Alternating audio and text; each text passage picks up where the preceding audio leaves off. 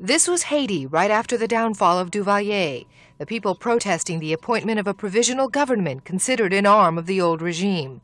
This is Haiti today, the violence growing, the people still demanding the ouster of the ruling junta. The dissatisfaction with Haiti's government extends to the streets of Miami, Haitian exiles asking the U.S. to stop supporting the council headed by General Henri Namphy. This is a military government in power, and not only a military government, a Duvalierist military government in power. But the Americans are protecting more than $100 million in U.S. investments, and they're offering protection and dollars to Namphy. Namphy is glad to take it and knows he'll need it with the growing opposition in his country. But coming here to get the money, if the people is not in peace, that's not going to solve the problem.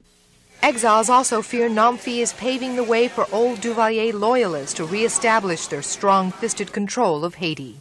The people in Haiti, if there is no reaction at all, would have to face another 29 years, to live another 29 years of the Duvalier. If Namphy does come to Miami, he will undoubtedly run into some strong opposition from Haitian exiles. There are more protests planned between now and then to tell Haitian government leaders they're not wanted here. Ileana Bravo, News 4.